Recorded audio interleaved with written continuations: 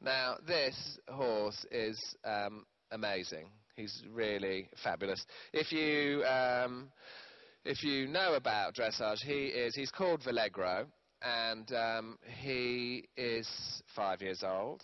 He was champion 4-year-old at the last year. I think he won 3 champions. Every championship he did as a 4-year-old, he won. This year as a 5-year-old, he was the novice champion, he was the shearwater champion, he was the supreme champion. He's just a star. He's a real winner. And I bought him when he was 2 years old, and I got him very cheap. A, because he was very small as a 2-year-old. His breeding isn't very good. And he just turns his toes out a fraction, which was always that's another $1,000 off, really, isn't it? So, you know, you look for everything that's wrong when you're buying them so that you can afford them. And he was at the grading, and he didn't grade because of those things. A, he wasn't big enough, as I said, and his mother line on the breeding wasn't good enough. And they're very hot on that in Holland. I mean, it's not just a question of you could go with a world-class horse, but if the breeding isn't fitting in and suiting, they're not passing. So they have to fulfill the whole criteria. So it's actually a very good place to go and buy a young dressage horse. And I bought him back, and then I sold him to a friend of mine because I said, oh, he's not big enough for me. Well, then thankfully she rang me up and she said, oh, I've just had a tax bill, I can't afford it. So I said, oh, all right, I'll keep him then. So then I kept him, and then bit by bit, and I mean, I didn't know how fabulous he was. I mean, just bit by bit, he started to get more and more and more amazing. And he wins everything because he has, if you look at him, he wants to be, it'll take a bit of time to warm him in a bit, but he is so uphill when he's going, when we let him up into a competition frame. So that's a very important natural asset he has for dressage. He's uphill. Secondly, if you look at the way already at 5 years old, his hind legs are bending. And when you think that a dressage horse, most of its power has to end up on the hind legs. The hind legs carry the horse. The horse shifts its weight back. It comes off the forehand. Well, if you look at those hind legs, they're like this. They're flexing and bending and flexing and bending. I mean, that's natural. That's already there. And when you see him canter, I expect you all to burst into tears because he's fabulous. And he has had, I think, as a 4-year-old, he actually got a 10 for a canter. I mean, that's unheard of, really, for a pace. I mean, you can get, at the World Breeding Championships for young horses, you know, the winner, the gold medalist might get a 10, but, I mean, generally you're in the good ones are at 9.5, 9.6. Still, great canters get 8.5. He had a 10 as a 4-year-old, and he's had a 10 this year as a 5-year-old for his canter, and you'll see why when we might save that right till the very end. And so it's just really interesting for you to see something that's so natural. Again, as I say, you know, it's easy to say, you know, what a wonderful rider Charlotte is. I keep saying what a wonderful rider I am when I'm riding here. But, of course, we're not. We're steering a very wonderful horse. And he also is, as you can see, very genuine. And he was like this at 4 years old, even though there were sometimes some amazing horses at 4 years old that were probably better movers than him. They wouldn't go round the edge. They wouldn't go in the ring, or they were tense. I mean, this one is just like, it was like he was a born professor, 20 years old, you know, just in the ring, never looked, did the job, just loves his work. And that is half the problem. He goes like a Duracell battery. So, you know, when because he's young, we don't want to do, and now he's learning things. I mean, he is 5. He can do 5 4-time changes, 5 3-time changes. Well, he did. We taught him all of that, and then he was like, right, now I'm doing them every day, wherever we go, whatever you do. So we've stopped doing them now because he's, you know, I don't want him to do that, and he's, you know, he's at the moment, you know, those are just his favourite thing. But I mean, he is intelligent, you know, when he's learned something. So what I was going to say with the stretching, this horse, we can't stretch right at the beginning in this situation because he is obviously very hot, he's excited. So that canter, as you can see there, It has. Look at the way his hind leg again jumps up under his stomach. That is like so underneath for a dressage horse that you can imagine him doing a pirouette already. And in fact, you'll see him when we collect him a little bit. Also, look at the height in his foreleg, the way that he lifts his front up. This whole picture, for an actual pace, is very, very special. But still, what I was going to say at the beginning was, although I want to have him really stretched, and I want Charlotte to really stretch him, when he's so goey and he's so hot, you can't do that, because if you give him a long rein, he just runs off.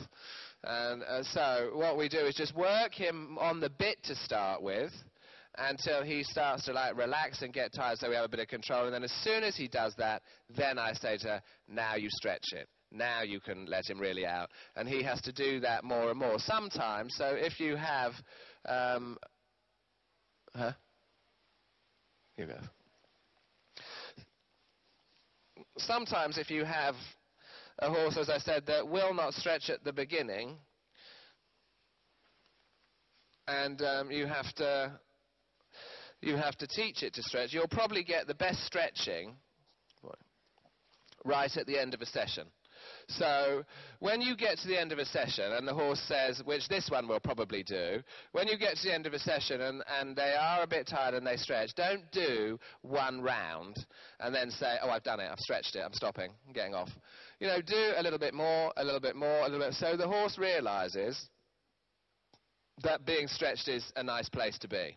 You know, it's there for his physical well-being, and it's there for his mental well-being. So when you do get the stretch, then just carry it on a bit longer and a bit longer, so they really like to do that. And then bit by bit you can start introducing that at the beginning of the session. Is he still very forward going, Charlotte? She still will say that in an hour, that's the problem. Okay, trot again. Trot. That's it. Now just pat him. Softer. Slow down. Slow down. The trouble is, he wants to just give everything, and he wants to give so much. And as I said at the beginning, if I don't want him to do that. I mean, it's fine here when he's showing off, but we don't want him to do this at home all the time, because I want him to look after himself. And as I said, if you go and buy a horse, go and buy one that can move. I mean, like you just saw with Bling. I mean, he can move and will move amazingly, but he can also be economical. So that there are days where you come out and you just ride them economically. And then by doing that, they're not always like giving all this big trot and this big canter and all this energy.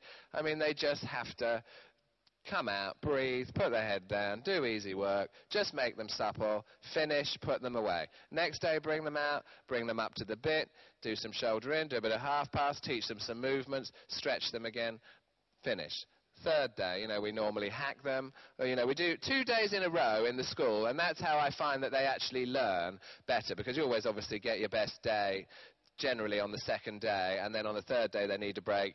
Then we work them again on the fourth day, and on the fourth and fifth day, and then he's 5, but he has the weekends off. I mean, dressage horses have to face a lot of things nowadays, and if they go to international show, you've got, well, it's a bit like being here, really, with even more people. You can have World Cups now. You can have like 10,000 people spectating.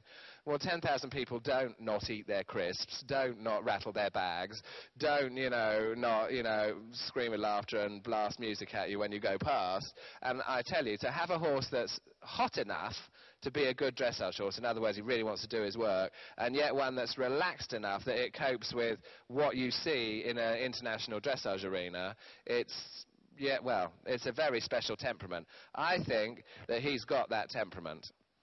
And because he can have all the power and all the go, and yet he's very intelligent, and he's not, he wants to do his job, and, he's come in here, as the last one did as well, but he's come in here and, he's not really focusing too much on everybody else. He's starting to calm down now and listen to Charlotte. Now see if he'll just take the reins down, Charlotte, if you started to let him out now. Even longer. Good. And the dressage horses at international level that are winning, So, you know, really the ones that are like getting the 75%, which is a very high score. There's still 25% missing, by the way, there, but, you know, 75% can win you a gold medal. But, you know, that's the boring thing about dressage. You're never, ever good enough. So if you ever think you are going to be good enough, don't bother doing the sport, because there's always a judge to make sure you don't think that. And but to get those scores, you know, you have to be sitting on 7s and 8s all the way through a test. And, you know, so although you can have highlights, you can have a, you know, can have a 9, you might then get a 7. It all balances itself out. It's very difficult to get the 9s all the way through.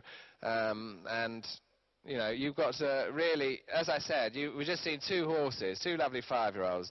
Both look like special in their own ways. But how can I tell which one, if either of them, will make it? Because, A, I don't know whether in 5 years' time, as I said, it'll probably be 5 years before they get to Grand Prix. In 5 years' time, will Bling be hot enough? Will he be relaxed enough? Will they both be sound? Will they both be able to do Piaffe? I don't, you know, that's something you don't know. And so it can be a very long training period, and sometimes you get there and you think, oh, well, now it's not going to make it. And you've just done your 5 years of thinking you were going to make it. But there are lots of horses, and I have no doubt he'll get to Grand Prix. He will get there, I know he will, because he wants to do it. And we've trained enough horses to know how to train them. But, you know, whether he'll be a special Grand Prix horse, who knows? Give him a walk a minute. Now, just put him on the buckle. The walks, as you saw, Bling has actually quite a big walk. Quite a big walk. This horse, if you look where his front foot lands, and now you look where his hind foot lands, he gets a 1-hoof overtrack. So that isn't good enough for an 8. I mean, he would have to have 2-hoof overtrack for an 8. But the trouble is, because he has already read the Encyclopedia of Grand Prix Dressage, he is always walking like the rising walk. You know, he's like, am I going to Piaffe? Am I going to Piaffe? Am I going to Piaffe?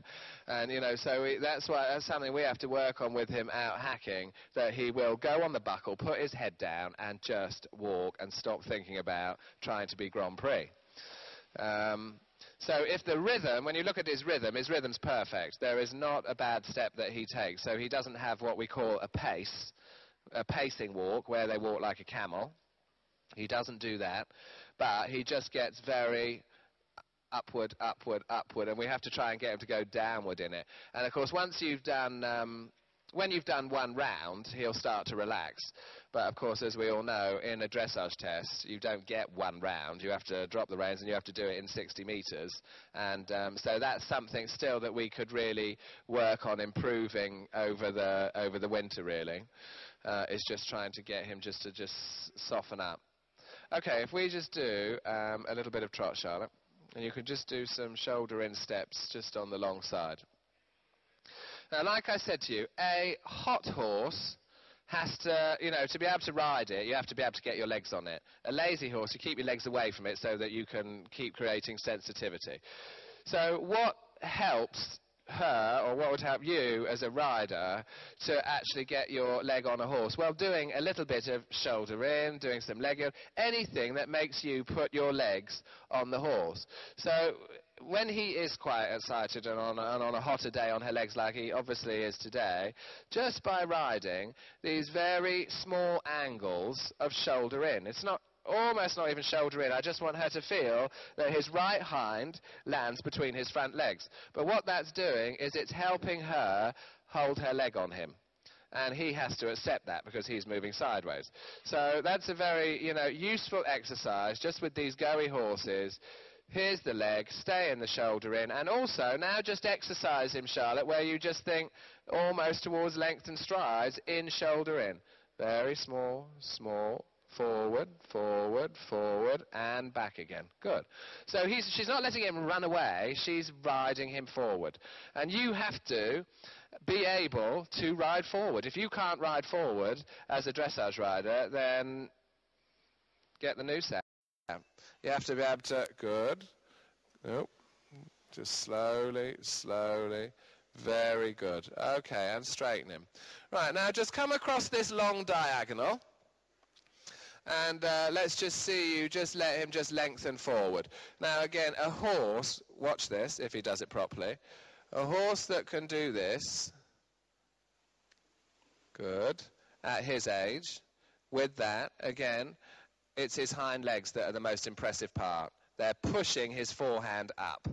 And you know, I know that a horse that has an extended trot like he has will one day, when we can really make him rideable, as in you can really ride him forward, when you can put that extended trot into his working trot, that's when he will be gobsmackingly, fabulously beautiful, I think.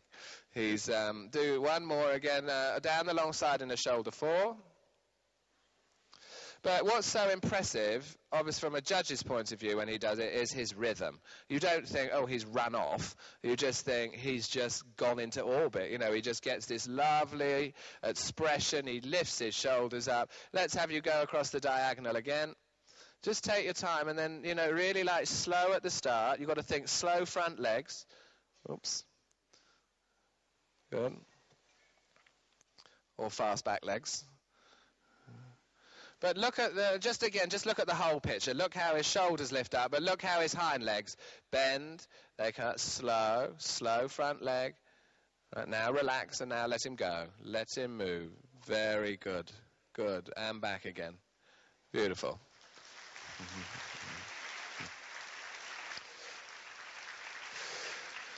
Good. Down the long side. One more clap. Good. He knows what winning is anyway, so we don't need to worry about that.